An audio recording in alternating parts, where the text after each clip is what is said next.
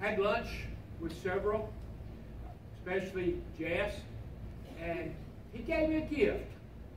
A Ziploc bag, batteries, dead batteries.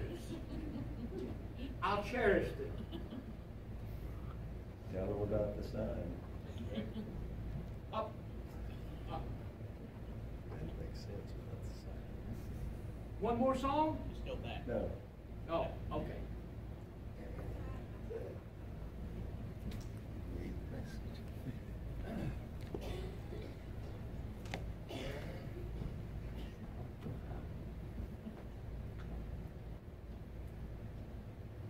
He did not tell you there was a sign in the bag said gift not included.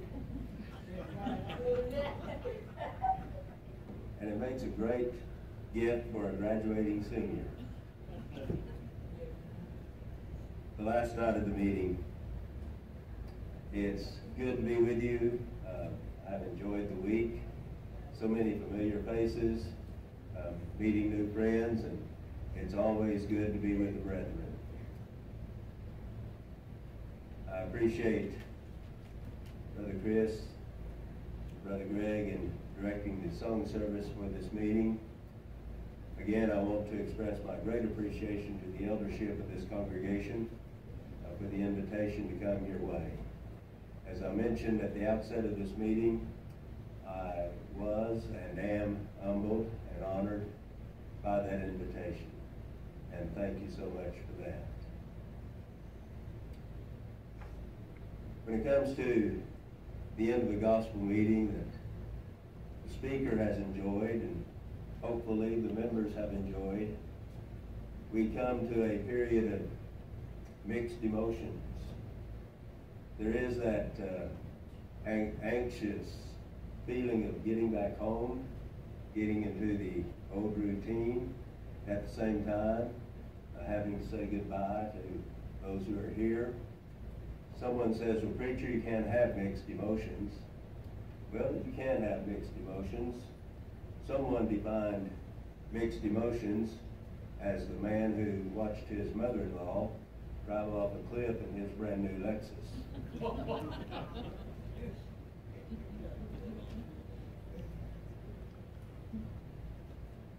Turn with me, please. 1 Peter chapter 3.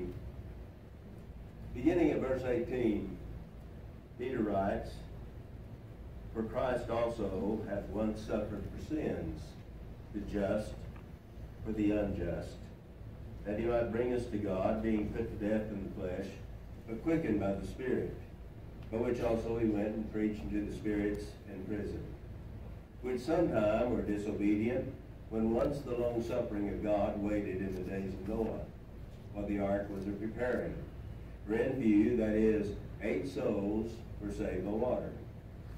The like figure, wherein 2 even baptism, doth also now save us, not the putting away of the filth of the flesh, but the answer of a good conscience toward God, by the resurrection of Jesus Christ, who is gone into heaven, and is on the right hand of God.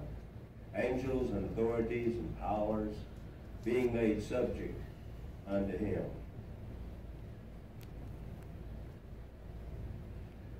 As we introduce the topic of study for this evening, I want you to know that the thief on the cross is one of the most popular cases of conversion to come from denominational churches for many centuries now. We've all heard the argument. We've all did our best to try to answer that argument. The argument usually goes something like this. Well, since the thief on the cross was saved without being baptized, then I can be saved without being baptized. So the thought struck me that if I could show to denominational and interdenominational preachers how 750 people were saved outside the ark, it would give their preachers 750 brand new sermon outlines, and that poor thief on the cross could take a well-deserved vacation. And if anybody is deserving of a vacation, it would certainly be that thief on the cross. Now, in order for you to understand the lesson title, it's very important that you understand the introduction to our lesson tonight. If you miss the introduction, then you will go away thoroughly confused. I'm going to give to you a crash course in hermeneutics. I remember at the old Preston Road School of Preaching, stepping into the classroom for the very first day in a class of hermeneutics. The teacher began by saying, "Who can tell me what hermeneutics is all about?" One of my fellow students said, "Well, that must be a eunuch by the name of Herman." Well, that's not quite right. The word hermeneutics actually comes from a Greek god of mythology known as Hermes. He was the interpreter for the other gods, and especially for the Greek god of mythology known as Jupiter. So hermeneutics is a study of how to properly interpret, and it can go into the field of law, it can go into the field of science, it can go into the field of medicine, it can go into any field virtually under the sun. And it's very, very important when it comes to biblical hermeneutics. There are certain rules, certain principles that have to be followed. And of course, when you begin to study, you are already using hermeneutics. You may never have had a study in a course of hermeneutics, and yet you use it all the time. When you recognize that a particular passage of Scripture is literal or figurative, that's hermeneutics. When you realize that Peter or Paul wrote a particular passage, that's hermeneutics. When you notice the place to which that letter is being addressed, or the place where the writer of that letter is at the time, that's hermeneutics. All of this is involved in a proper understanding of the Scripture. Now, of course, in a detailed course of hermeneutics, you would talk about necessary inference, direct command, apostolic example, the law of exclusion, the law of inclusion, and the list would go on. But mark it down, you would be in a study of typology.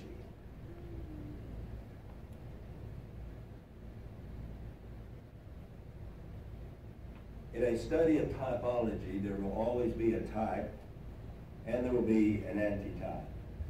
And that's what we're going to discover in our text this evening in 1 Peter chapter 3.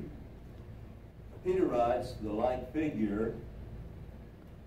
Now, if you have the American Standard Version, it reads, "after a true likeness." And in my American Standard Version of 1901, the Teacher's Edition, there is a footnote for "after a true likeness," and that footnote reads, "in the antitype."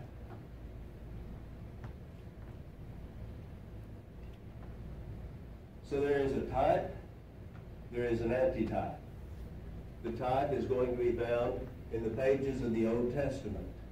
The antitype will carry you over into the New Testament.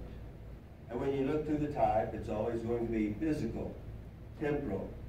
When you look to the antitype, it's going to graduate to a spiritual application or a spiritual meaning. Now, there are many, many types that you have studied through the years as you have attended Bible classes and listened to fine gospel preaching. And when you listen carefully, there are those lessons that we have learned through the years. Maybe you were in a study of the tabernacle, and you were shown how the tabernacle became a type for the church. Or maybe you were in a study of the life of Joseph, and you were shown how Joseph was a type and Jesus Christ was the antitype. And then again, you think about Adam, who is called the first man, and then Jesus Christ, the second. And so typology is something that you are very familiar with as you go through the pages of Holy Writ. Let me give you one quick example. If you turn to Numbers chapter 21, verses 4 and following, you'll remember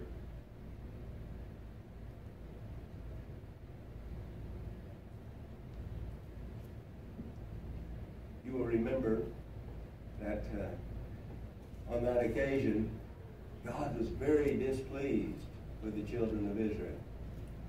And in that displeasure, he sent serpents among the people. And the serpents bit the people, and many of the people died. And as those people died, they came to Moses, and Moses went to God to intercede on behalf of the people. God took Moses to the side and instructed him to make a serpent of brass, or a brazen serpent. He was instructed to put that serpent up on a pole, and the people who had been bitten by those serpents would come and look upon that serpent upon the pole, and thereby they were cured. They were healed of the snake bite and would not die. Now you go to John chapter 3 and the verses 14, and watch what happens very carefully.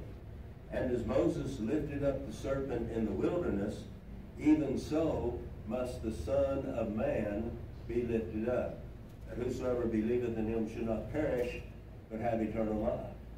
For God so loved the world that he gave his only begotten Son, that whosoever believeth in him should not perish, but have everlasting life. For God sent not his Son into the world to condemn the world, but that the world through him might be saved. You know, it's a shame that you go to football games or basketball games or baseball games, and you see people holding up signs all over the stadium, John 3:16, John 3:16, John 3:16. John 3:16 is truth. John 3:16 is a powerful truth.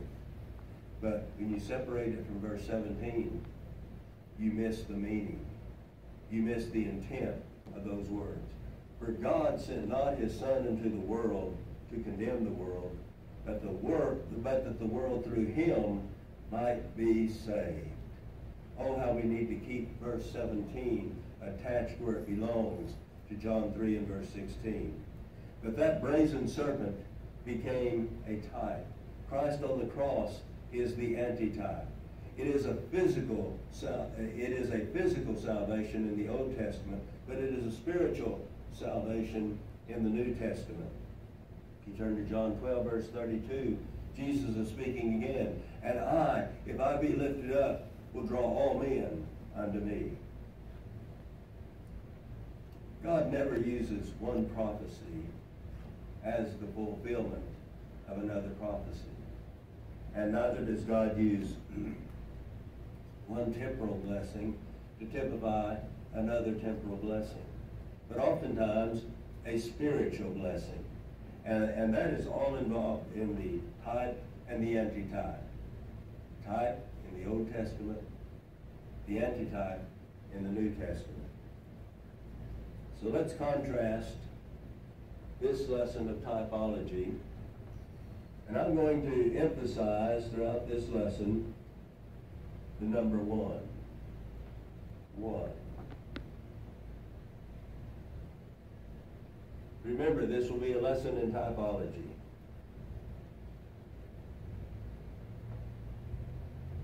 There had to be a builder in the type. And sure enough, we find that that builder is Noah. God gives the charge to Noah, and it is a charge that Noah himself must carry out as the builder of the ark.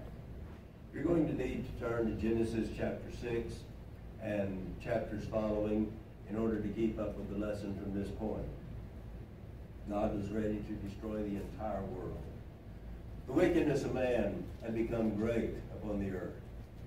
God was so upset that he was ready to destroy man from off the face of the earth until we come to Genesis 6, verse 8. Noah found grace in the eyes of the Lord. And Noah is called a preacher of righteousness when we turn to 2 Peter chapter 2, verse 5. And he does preach. And in his preaching, he is able to save his own family. His wife, their 3 sons, and their wives.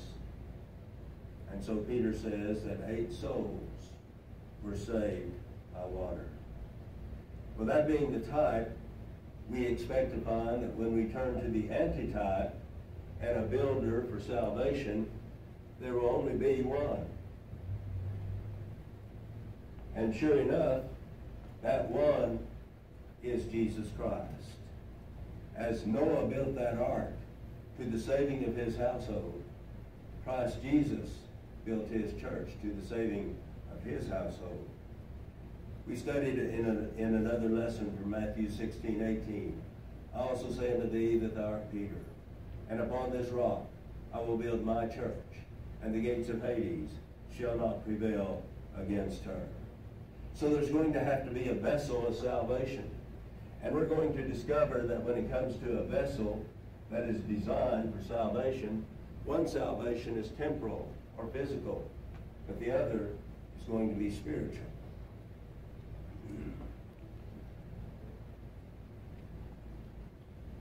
And Noah does build one ark. There is not one ark for Noah and his wife and another ark for each of his sons and their wife. There is only one ark. There's not more than one ark. Now we understand that because the text is clear. In Genesis 6 verse 14, make thee an ark. That's a singular ark. That is one ark. Also, I want you to notice that several verses follow that will say, the ark. The is a definite article. What does a definite article do? It points to a particular person, place, time, event, or thing, but it's always singular. The ark. And over and over and over in these pages, you read about the ark, and there's only the one.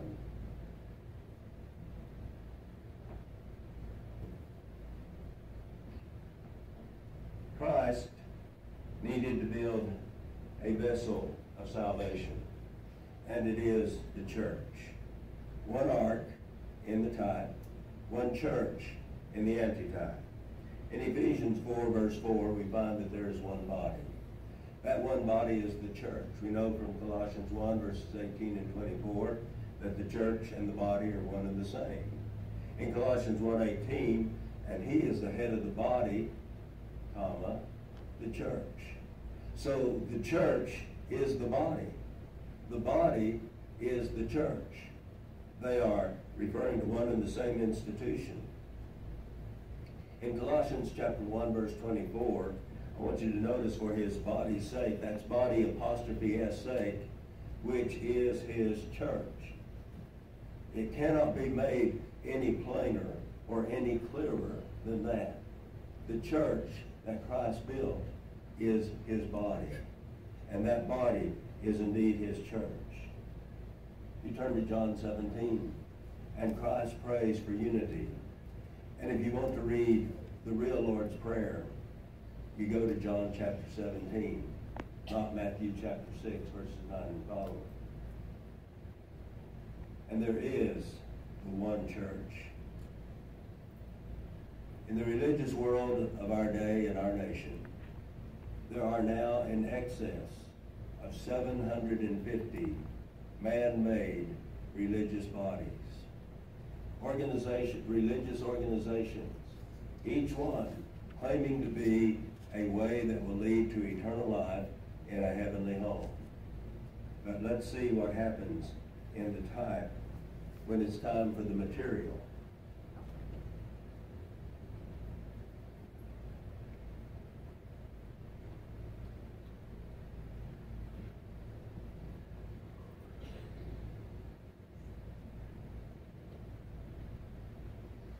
We go first to the type.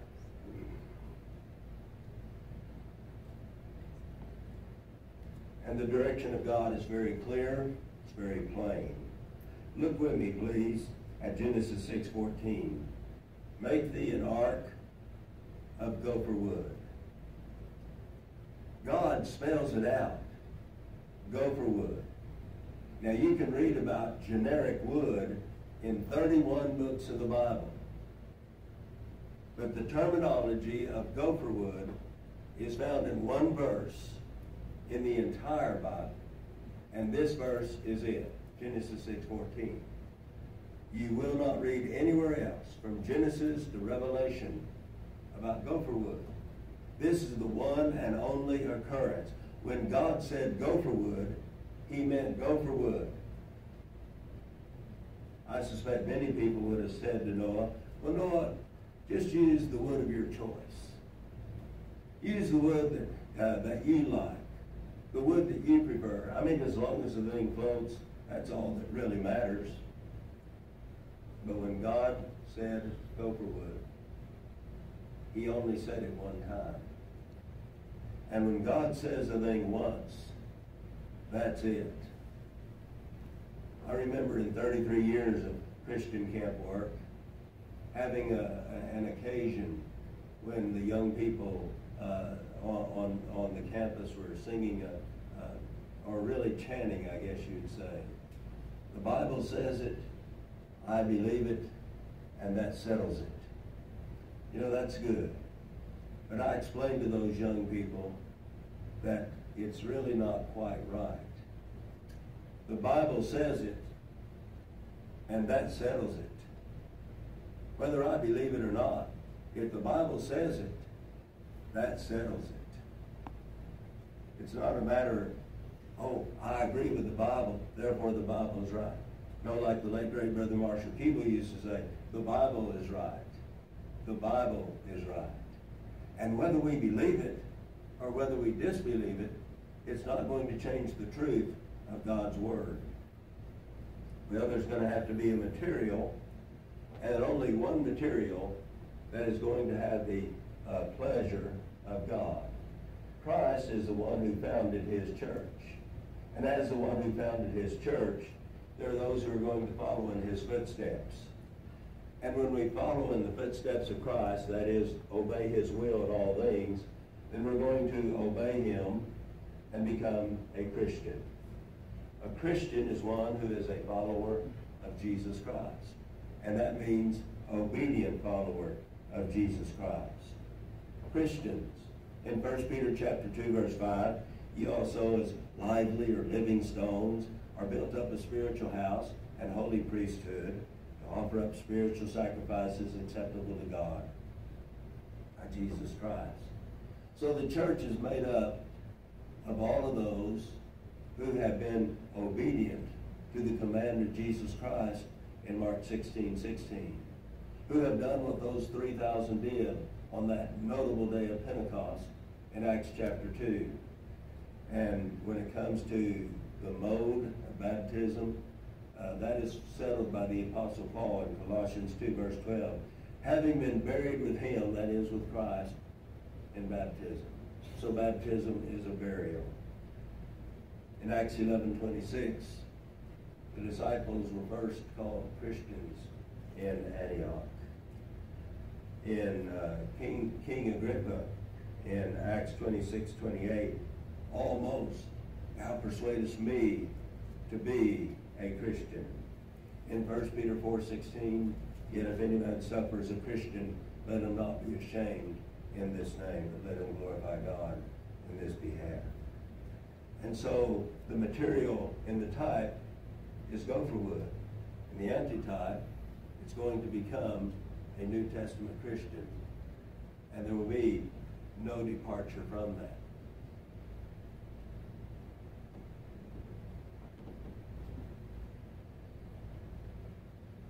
Well, how about the entrance?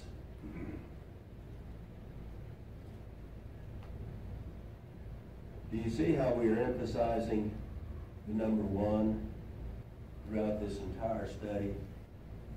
The entrance to the ark is the door of that ark. And the scripture is plain. You would need professional help to misunderstand it. In Genesis 6 and verse 16, the text says, and the door, definite article the again, the door of the ark shalt thou set in the side thereof.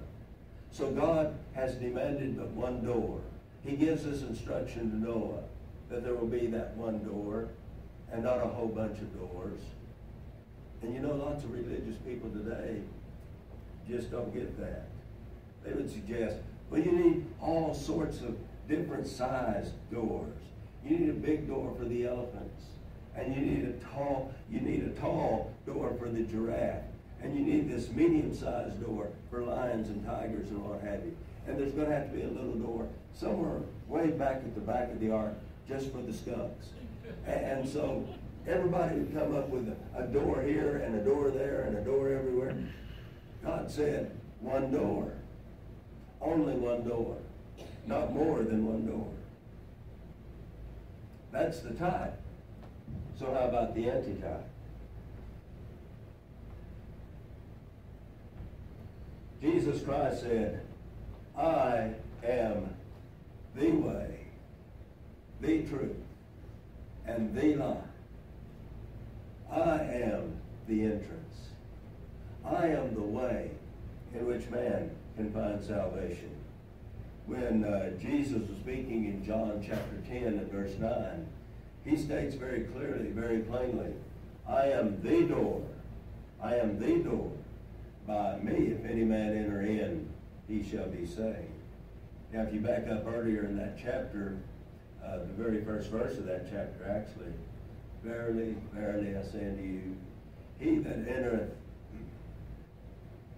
not by the door into the sheepfold, but climbeth up some other way, the same as a thief and a robber.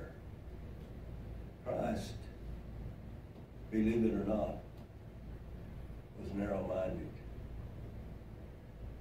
He said, I am the door. That means there is no other door. There is no other way. There is no other entrance that you're going to find that will lead you to a home in heaven. Well, of course, there's going to have to be some source of light in that ark. And sure enough, God is very specific. How many windows do you think you could find in the ark that Noah built? Only one. We know that because of the text, Genesis 6:16. A window shalt thou make to the ark. If you have the American Standard Version of 1901, a light shalt thou make to the ark. And in Genesis chapter 8, verse 6, Noah opened the window of the ark. So you see, there's only one window. There's not a whole bunch of windows, only one window. Now again, many religious people today would say, well, everyone needs their own viewpoint. Everyone needs their own vantage point. And I want this vantage point over here, and they go after this strange doctrine. And someone says, I want this vantage point over here. They go after a whole different doctrine. No. There's only that one vantage point, and that is one window. Now, you aren't close enough to see, but if you could get up close to the ark that's on the board, you'll notice that there is one window and only one door. And you Bible class teachers know that when you're looking for an ark that has only one window and only one door, it's getting harder and harder and harder to find. So Betty Lukens will help you out. This ark has one window. It has one door. I was teaching a class in Genesis many years ago. Sweet sister in the congregation, Sister Ruby, held up her hand. I called on her.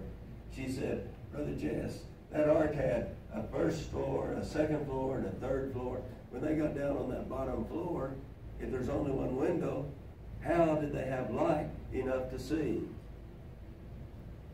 I looked at Sister Ruby and smiled and said, well, Sister Ruby, everyone should know that. They use floodlights. There is only one light, only one window. So what are we going to discover when we go to the antitype for illumination, for light? We have the Bible. We have the Word of the living God. We know that God's Word stands alone as the source of authority in all religious matters. We live in a religious climate where men want to bring in man-made doctrines, man-made commands, man-made teachings, man-made creeds and manuals, and it becomes wearisome. I often say when I'm teaching and preaching, God wrote only one book, and that book is the Bible. There is no other. The Book of Mormon is not written by God. The New World Translation of the Jehovah's Witness is not written by God. The Noble Quran is not written by God. And you can go on and on and on with the man-made books that are put up as being the religious authority in religion after religion after religion. But my Lord and my God wrote only one book, and it is the Holy Bible. It is the inspired word of the living God. That's why Paul had to write those words of warning to the churches of Galatia in Galatians chapter 1, verse 6. I marvel that you are so soon or so quickly removing from him that called you in the grace of Christ into a different gospel, which is not another gospel. Only there are some that trouble you and would pervert the gospel of Christ. But though we or an angel from heaven should preach unto you any other gospel than that which we have preached unto you, let him be anathema, or let him be accursed. Matthew 15:8. Jesus said, this people honoreth me and draweth nigh to me with their mouth, but honoreth me with their lips. But their heart is far from me, teaching for doctrines, commandments of men. The light of God's Word is desperately needed in this world. Amen. That is filled in the darkness of sin. That is why we are to take the gospel to every creature, to the whole creation. There is so much of this creation that does not know the Word of the living God. For about a dozen years, I served as a substitute teacher, mainly on the high school level. I was teaching in Copperas Cove, Texas on one occasion. There were about 40 in the class that I was teaching. It was a course about the laws of the land. American history was the subject. And not to do any preaching, which could get me in trouble, I made a passing comment about law and how Moses was known as the lawgiver. A junior in high school held up his hand and asked this question. Mr. Whitlock, who is Moses? Who is Moses? I would never have believed that in the high school that I attended in Duncan, Oklahoma, graduating in 1967. But just 5-6 short years ago, a junior in high school held up his hand. Who is Moses? My children and my children's children know who Moses is. We have been warned. My people are destroyed for lack of knowledge. If this nation does not get back to God very, very soon, I fear for the future of America. Oh, send out thy light and thy truth. Let them lead me, writes the psalmist in Psalm 43, verse 3. In Psalm 119, verse 105, thy word is a lamp unto my feet and a light unto my path.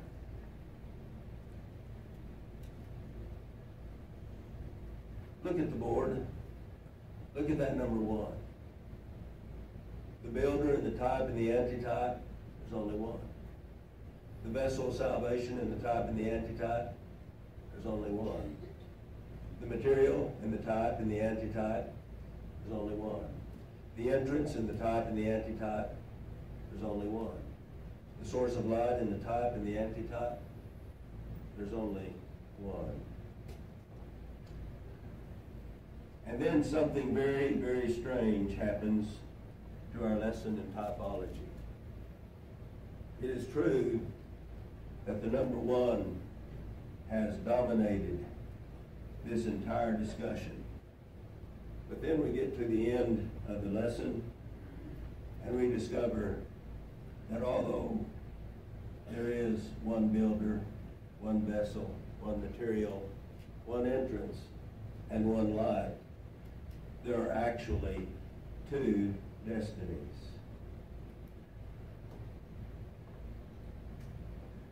There are two destinies. In the ark, there is salvation. Outside of the ark, there is total destruction. In the church, there is salvation. Outside of the church that Christ built, there is eternal damnation. In all these types and antitypes, we have found perfect agreement, point by point by point, discussing each one very briefly. And yet, the denominational and the interdenominational world claims, while we can be in any one of 750 plus man-made churches, and we can have salvation in any one of them. So worship at the church of your choice. It really does not matter. It does not matter, they say. Now, at the very place in the Bible, when they will pick up their New Testament and show me where they can find salvation in any one of 750 plus man-made churches, that being the antitype, I will then gladly turn back to the type and show to them book, chapter, and verse for how 750 people were saved outside the ark. But if they cannot find in the New Testament where man has salvation in 750 plus man-made churches, then may it become as ridiculous for them to make such an argument as it is for me to have the audacity and the nerve to prepare a lesson and entitle that lesson, How 750 People Were Saved Outside the Ark. Two destinies. There are those who were saved because they were in the ark. But the overwhelming majority did not find salvation. And so the choice comes to you and to me tonight. We can either be saved or we can be lost. And that is in our hands as to what we will do. Think about this and the lesson is yours. Generally speaking, people do not comprehend how much greater 1 billion is as opposed to 1 million. 1 million seconds is 11 days. But 1 billion seconds is 31 and a half days. And eternity, all of the seconds of all time, from the beginning until now, and then repeated 100,000 times, 100,000 million times, 100,000 million billion, and eternity has only just begun. Eternity will never end. And eternity is going to be made up of only two groups of people. One group is saved, the other group is lost. Recently, I read an edition of House to House, Heart to Heart about the Soldiers' Home in Liverpool. There was a fire one night in that home, and there were men on the top floor. They were waving out the window saying, "Help, help." There was a fire escape, but it was on the floor below that top floor. A very tall ladder was brought, but that ladder was not sufficient to reach all the way up to that top floor. It simply could not get the job done. A British sailor came by. He saw the situation. He understood what was going on. And so immediately he took it upon himself to climb up that ladder. He got to the very top rung of that ladder and took a firm stronghold. And then he took his hands and put on the windowsill just a few feet above him.